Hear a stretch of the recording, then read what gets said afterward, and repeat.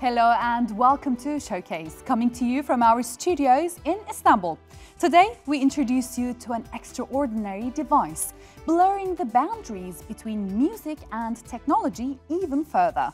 And we'll go to Vietnam to see how Buddhists are celebrating Vesak Day with thousands of lanterns and hours of hearty chants. But first, This particular time in the history of photography, unlike any time before, photography has been taken incredibly seriously as a thing to collect. From vintage prints to the avant-garde, we've got all the outstanding pics from the UK's biggest photography fair. His work was described as an encyclopedia of Russian life.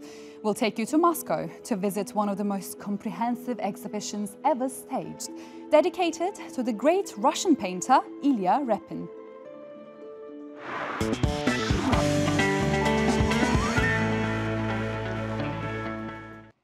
He depicted Russia during a time of upheaval through the eyes of its people, from its wealthy classes to its poorest. With expressive brushstrokes and great attention to detail, 19th century painter Ilya Repin captured the nation's transformations during one of his most turbulent times, depicting everything from the hard lives of peasants to the fate of revolutionary activists. And to celebrate Repin's 175th birthday, his masterpieces have been collected and put on display under one roof for the first time in 25 years. Moscow's new Tretyakov gallery has opened up its vast survey of nearly 300 works by the Russian artist Ilya Repin.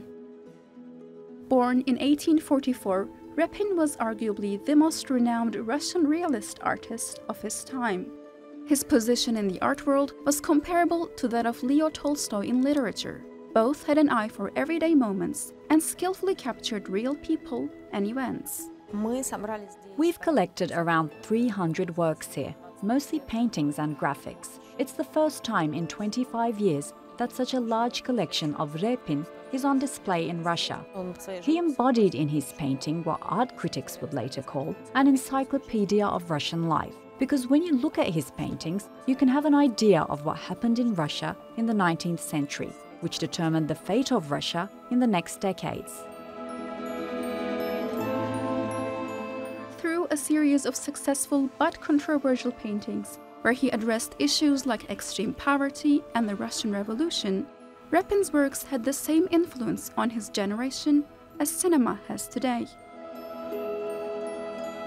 His bright and dynamic canvases look almost cinematographic, and they masterfully document the Russian society in the last years of the Tsarist rule. One such painting is Barge Haulers on the Volga. Regarded as a cornerstone work of the entire Russian genre painting, it was painted by Repin when he was a little-known but promising graduate of the Imperial Academy of Arts in St. Petersburg. Repin wrote a description of these people, and he knew them by their names. The burlak leading this crowd is called Kanin, who had a very dramatic personality. The young burlak Larka, who's clearly not happy with the situation, is the only one trying to take off the strap, and in every possible way demonstrates his protest. Like author Dostoevsky, Repin was one of the leading members of an art movement called Peredvishniki, or the Wanderers, who sought to portray the truth of Russian life and opposed to the restrictions of academic art. Dostoevsky was delighted that Repin had not imposed any feeling of guilt on the viewer, and that he portrayed these barge haulers with interest, enthusiasm, and with love. One of the biggest paintings in the exhibition is Emperor Alexander III receiving village elders in the courtyard of the Petrovsky Palace. This monumental canvas, commissioned by the Ministry of the Imperial Court, is crowned with the coat of arms of the Russian Empire and decorated with the arms of the Russian provinces. Repin's late works reveal his inexhaustible vivaciousness and never-ending enthusiasm about art. His last canvas, Hopak, the Dance of Zaporozhian Cossacks, impresses with its emotional depth exhilaration and intensity captured by the 85-year-old master. The bold brushwork shows that Repin was in constant search of new ways to express himself. It's a big painting with a strong, bright, bold dance with every dancer showing off. The dance is absolutely spontaneous, so Repin included all the elements of nature in the painting, like the flame. There are incredible color combinations with bright contrast, red, green, gold and yellow with rich blue. Sometimes he painted on the back of linoleum, which looked like a very large knit canvas, and sometimes on the front side. Here, in the clothes of these dancers in some places, Repin purposefully used a very liquid paint, leaving us to see the pattern on the linoleum, which is in harmony with the clothes in the painting. So he shows that he's able to work with any technical flaw. After Moscow, the exhibition will travel to the State Russian Museum in St. Petersburg, the Petit Palais in Paris, and the Atheneum Art Museum in Helsinki.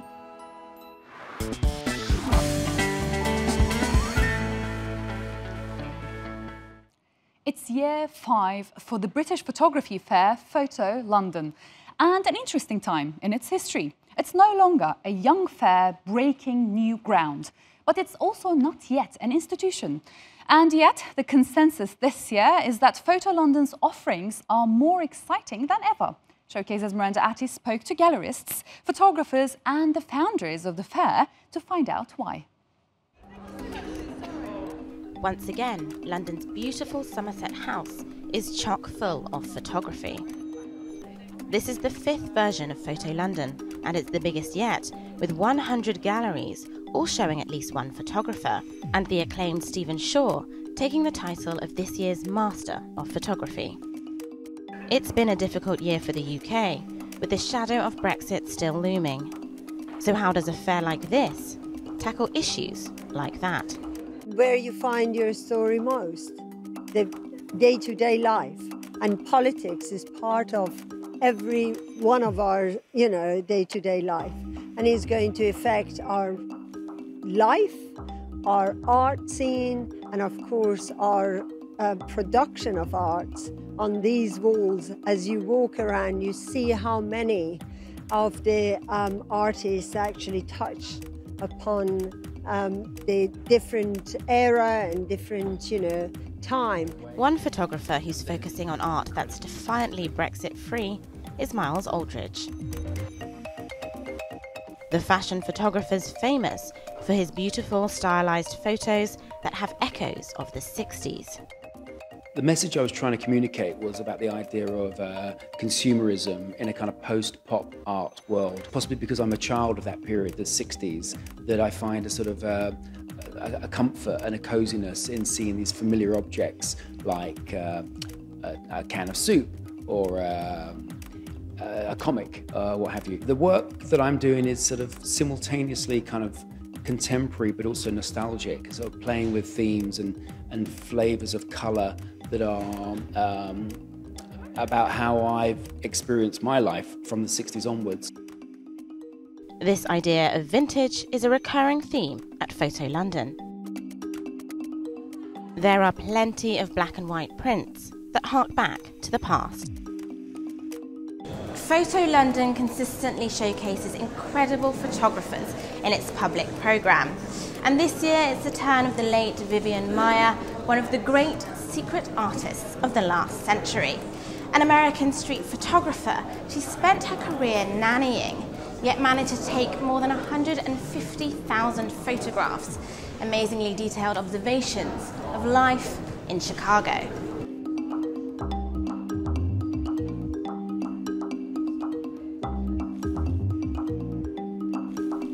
It's also a chance for gallerists to bring a range of their artists to public attention.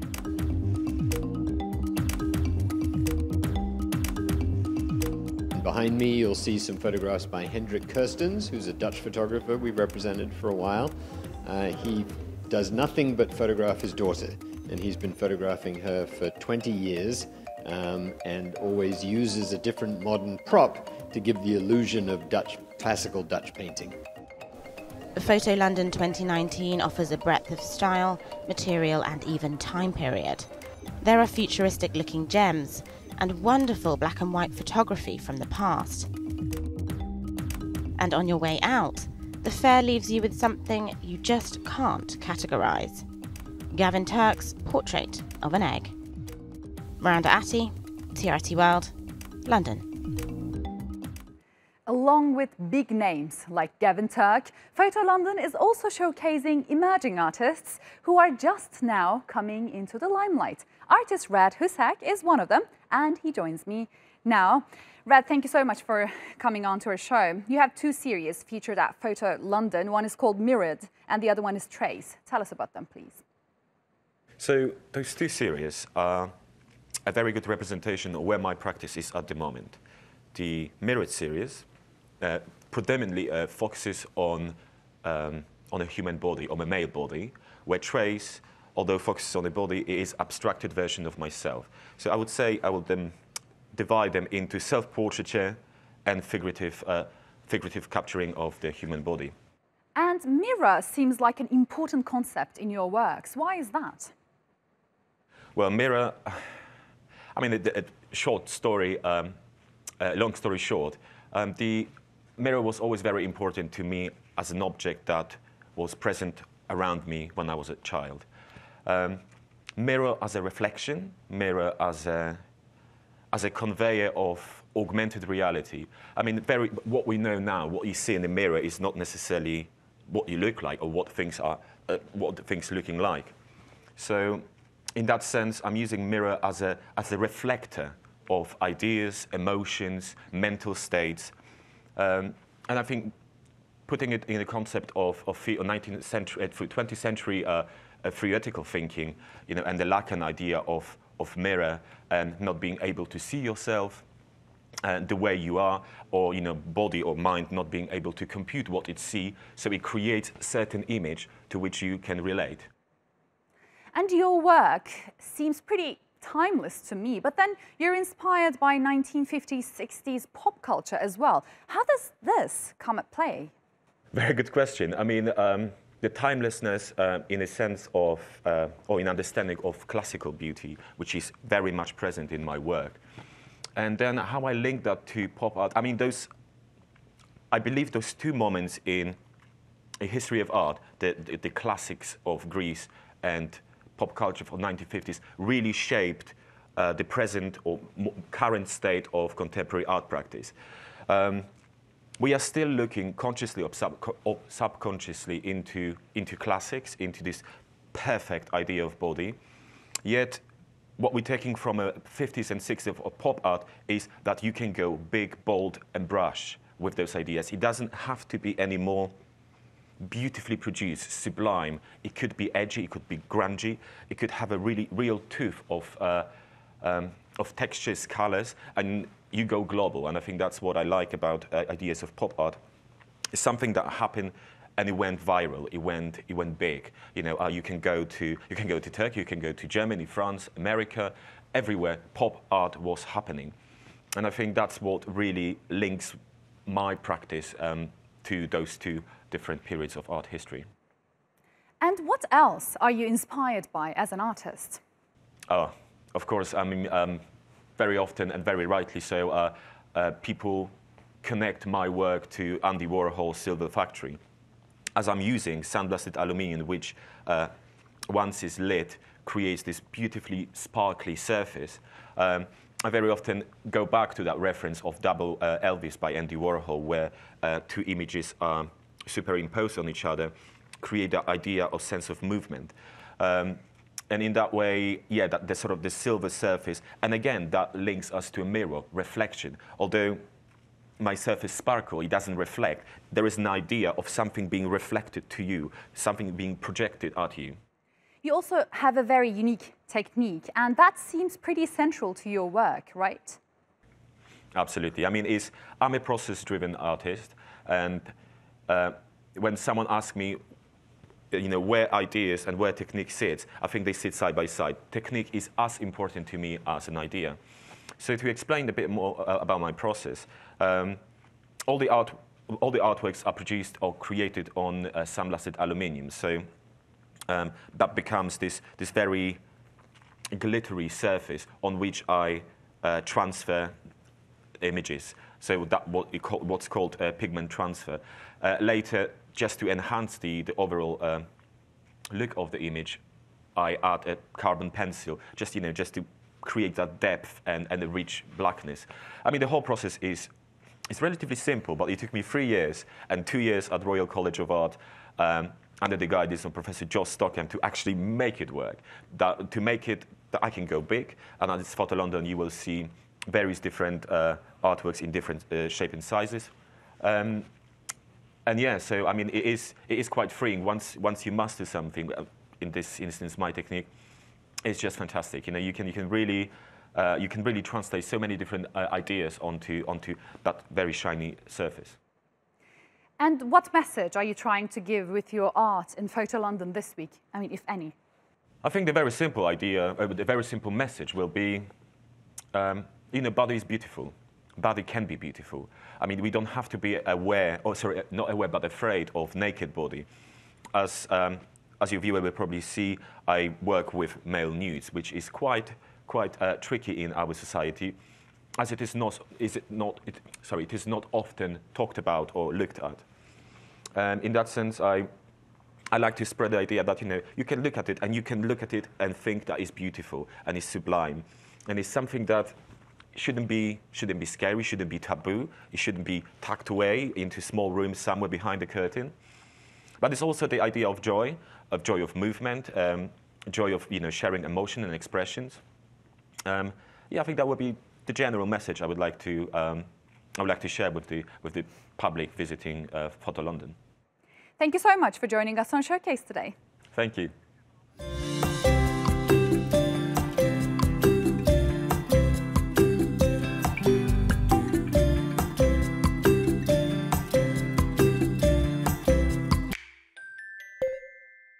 Still to come on Showcase, giving music a helping hand.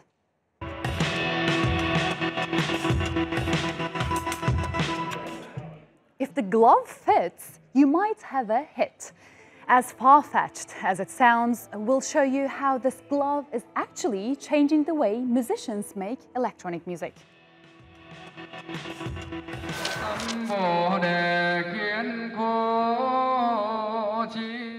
And in Vietnam, Buddhists illuminate the country's biggest pagoda for an early celebration of Vesak Day. We'll bring you those stories later in the show. But first, here is a quick look at a few other ones that we've been keeping an eye on.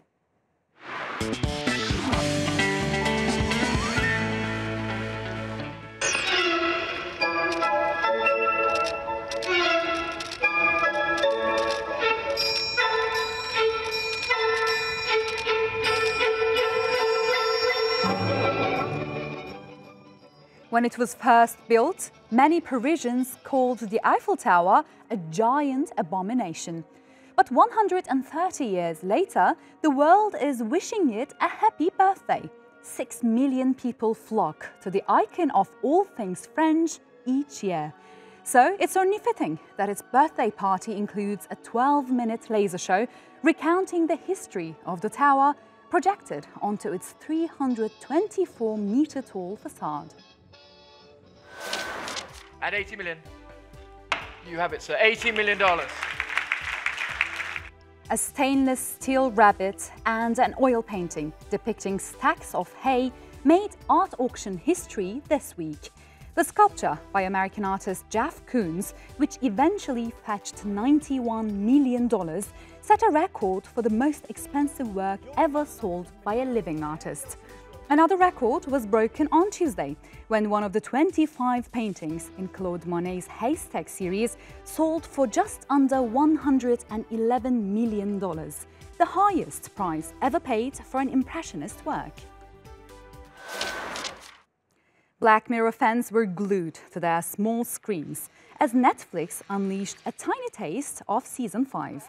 The trailer broke the internet after it was viewed 3 million times in 24 hours, sparking a frenzy of online speculation in continents across the world. Helping to fill that was series showrunner Charlie Brooker, who hinted at the show adapting a lighter tone, moving away from its darker, edgier roots, something that was met with divided reactions among the fans.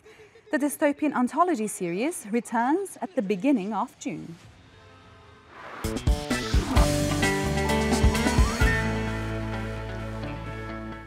This next story is all about helping musicians free themselves of clunky instruments or from being trapped in one spot.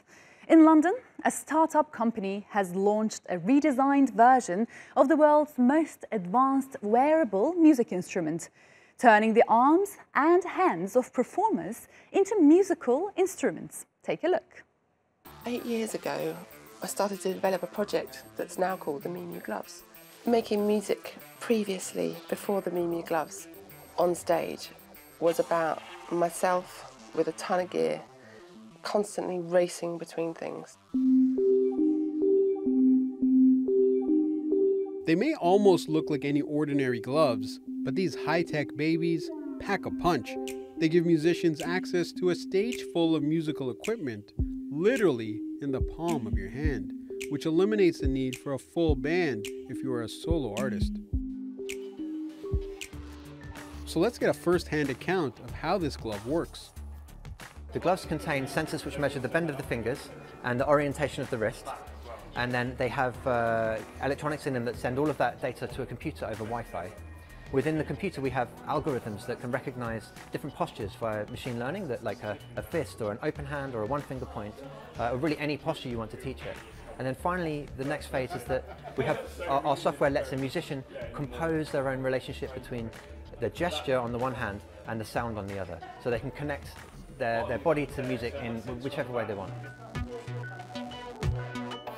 Fusing technology and the sounds of music, the glove is giving artists a new kind of relationship with their musical tools by allowing them the chance to change how they create and perform.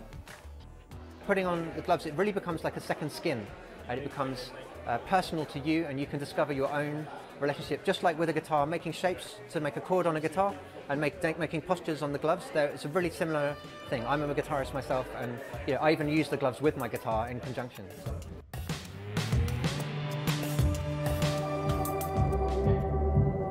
And the purpose for the gloves is not just about what the artist creates, but also about how the musician can engage center stage with the audience in a more visual and personal way. Something that was new and interesting for me is the physical relationship that I now have with music. And I immediately, when I made my first song with the gloves, I immediately knew I had to think about my physical presence on stage. And now choreography and also visualization of my music has become way more important than I could have ever imagined to be in my work. Whether you're a professional or amateur, the company hopes that these new versions of the glove are not only more cost-effective, but also their most user-friendly version to date, thus making it accessible for more musicians to try their hand at. The Miu gloves are like any other instrument. They have a learning curve, and you can put them on, and within a short time you can do a few things, but you can also spend years and years getting better and better at it, developing your own style. We have different musicians with different playing styles. There's a huge amount of depth and complexity, and in a way that's what we want to get, is a combination of immediacy and depth.